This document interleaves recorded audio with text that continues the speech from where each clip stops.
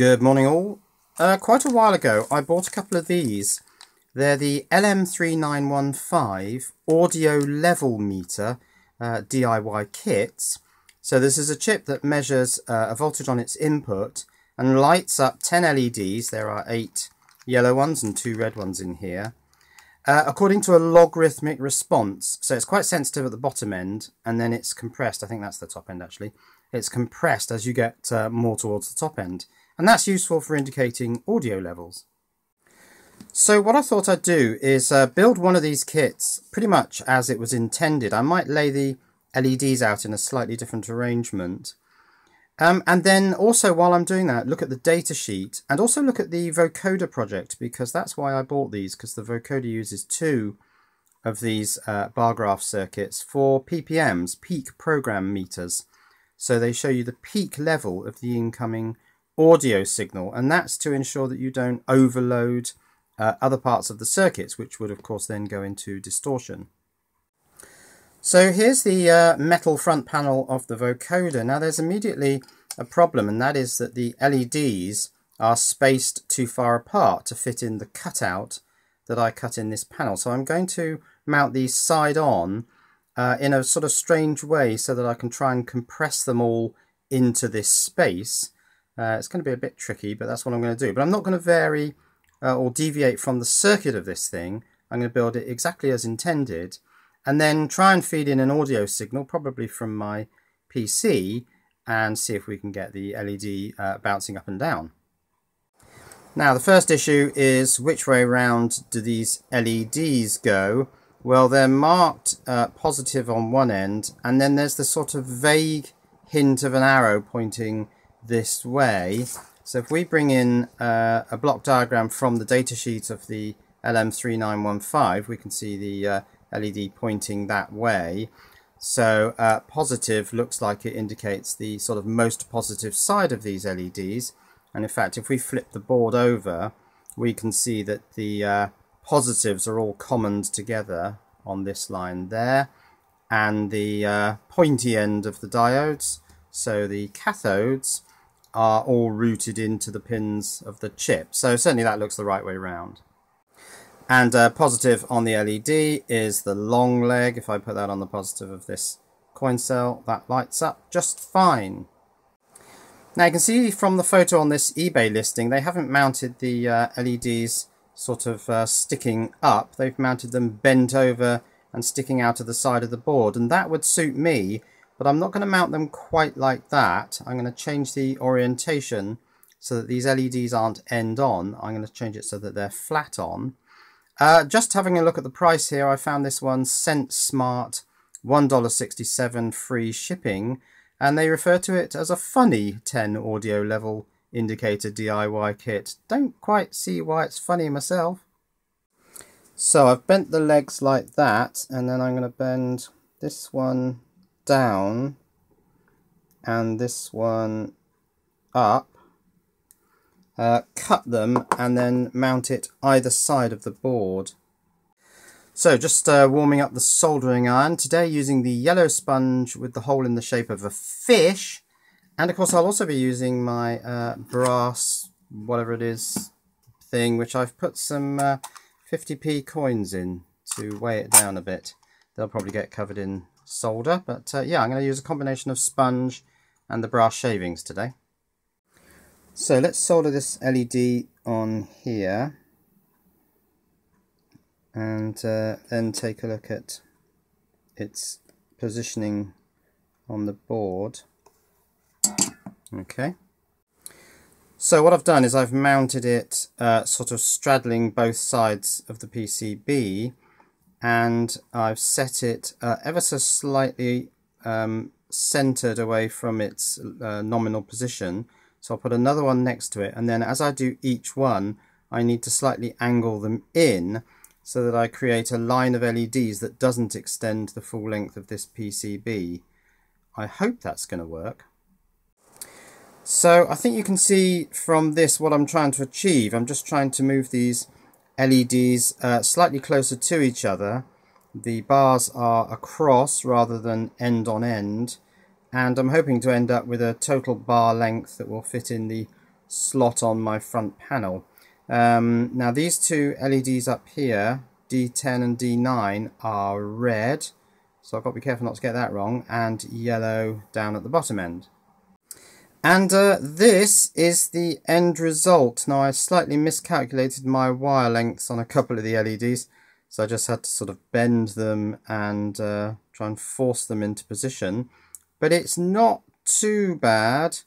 They are all roughly equally spaced, and if I try and put them through the hole in my front panel, they do fit. So yeah, that looks okay. I think I'm happy with that.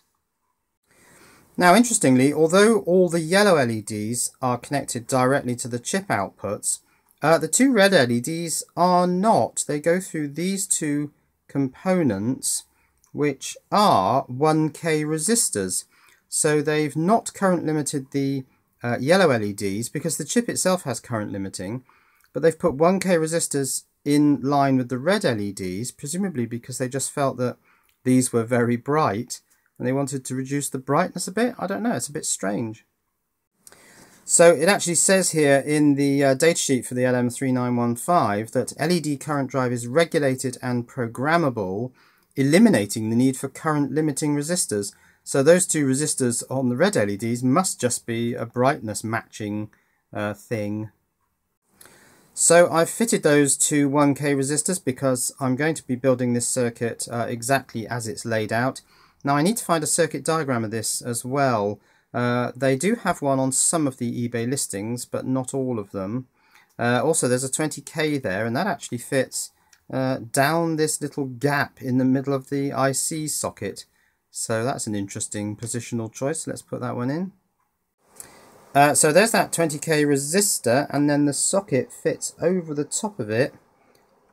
But it does fit on with quite a click, and it does look like there's a ever so slight bow in it, so it's an interesting place to put that resistor. Right, the remaining resistors are 100 ohms, 10 ohms, 10K, and this 560, they've actually supplied a 510 ohms, but I guess that won't make too much difference. The pot, they don't show the orientation, and of course it does matter which way round you have it, because if you turn it clockwise, then the wiper's going to run to one end, and by reversing this, you reverse the end to which the wiper's going to run. So this does need to be the right way round for clockwise increasing the gain. Now there is a picture from one of the eBay listings which shows the turny thing near the chip. So do I trust that, or do I find the circuit diagram and work it out for myself? I think the latter. Both the capacitors supplied say 104. One of the capacitors on the board is marked C2104. This one is just marked C1 without a value, but I assume it's a 104. I'm going to shove it in. Right, this potentiometer, I've put it in the component tester. It's showing it as two resistors, which is fine. They're about 25K each, and it's a 50K pot. That's good. I've put the adjuster bit towards the chip, which is what the photograph shows. So now I'm going to turn it clockwise and see which way the wiper goes. That's if this thing didn't keep giving me messages about calibration. Okay, so let's turn that 5 turns clockwise. We'll have to run that again, presumably. Testing. Okay, so the 1 to 2 resistor has got larger. The 2 to 3 resistor has got smaller. So the wiper clockwise is heading away from the adjuster knob. Good, that's worth knowing.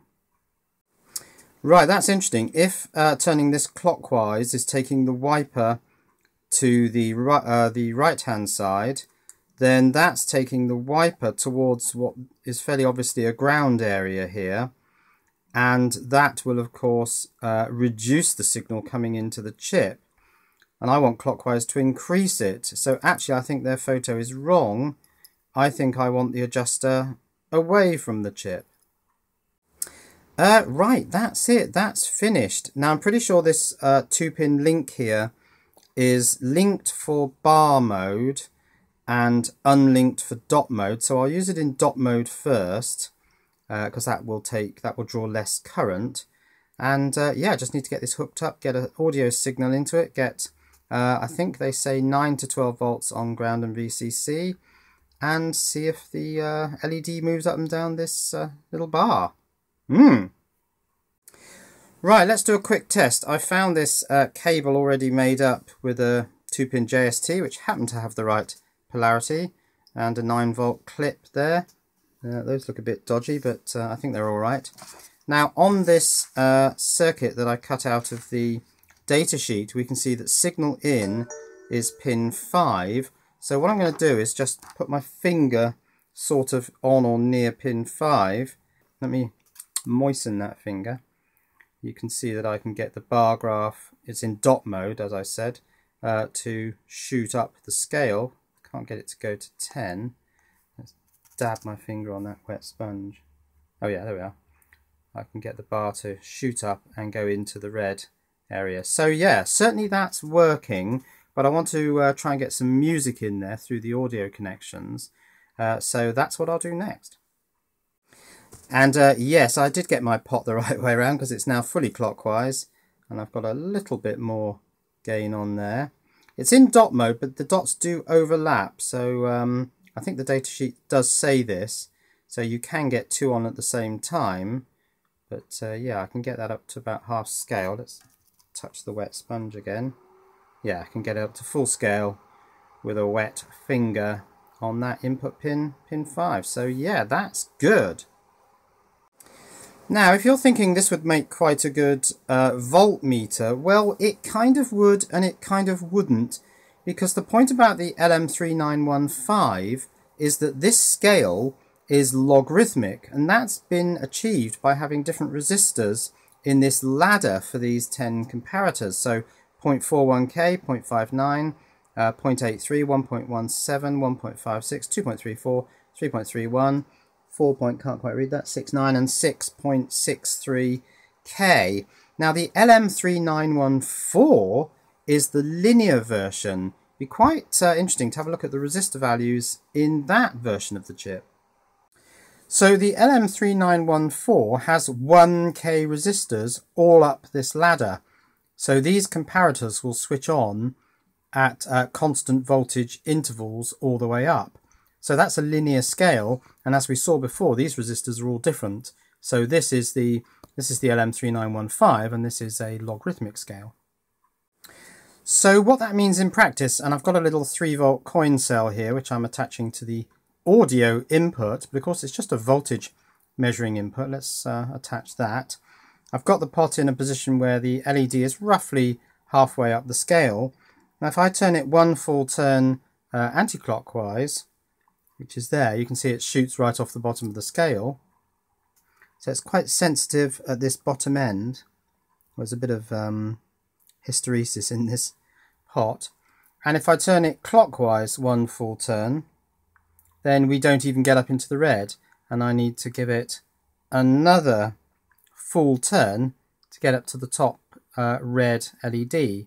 So 2 turns to get it back to the middle, and less than a single turn and it drops right off the bottom. So the point is it's very sensitive at this low end, and there's not much sensitivity up at this top end. You need to turn it a lot to get it to move 1 LED. That's the effect of the logarithmic scale. Now there's no DC blocking capacitor in the input of this circuit. In fact, this input here just goes onto the pot and then straight into, I think it's pin 5 of the chip. I do need to get the circuit out so that we can have a look at that. But you can see that when I put a DC voltage into this thing, we get a completely stable LED which is held. There's no AC or DC blocking AC pass-through component to this. So what's going to happen when I put an AC signal in?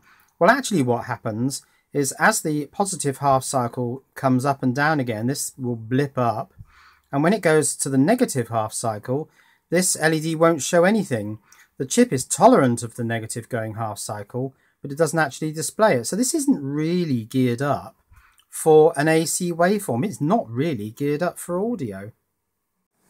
And there's a little piece here in the datasheet for the LM3915 which says tips on rectifier circuits. The simplest way to display an AC signal using the LM3915 is to apply it right to pin 5, unrectified.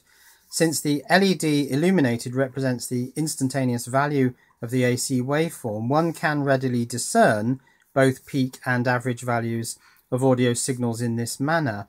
The LM3915 will respond to positive half cycles only, but will not be damaged by signals up to plus or minus 35 volts.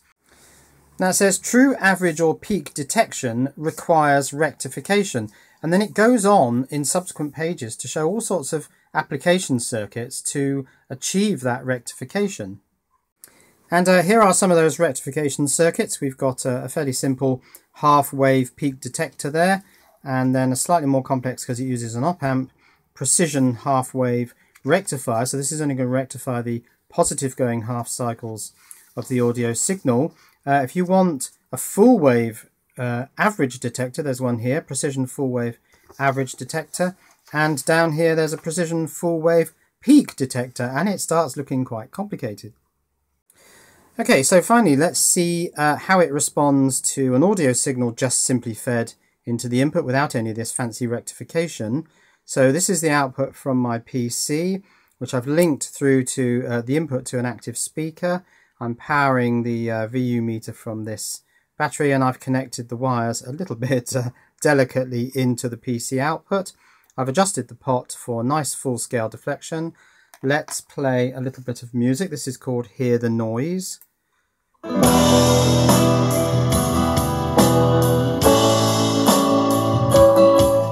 Sounds very Pink Floydish to me.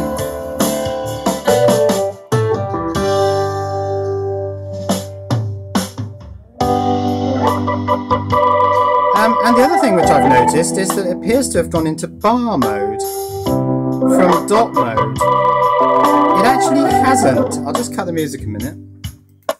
It actually hasn't gone into bar mode. It's still in dot mode, but because it's recording every single bit of every single positive half cycle, it's showing them all at the same time. So it appears to be in bar mode. There's also a lot of flicker, and you wouldn't get that if you used one of those rectifier circuits. Firstly, it would be in dot mode, and you'd either get the average level shown as a dot or the peak level shown as a dot. This is not very convincing. It's a bit of a mess. Let's carry that music on.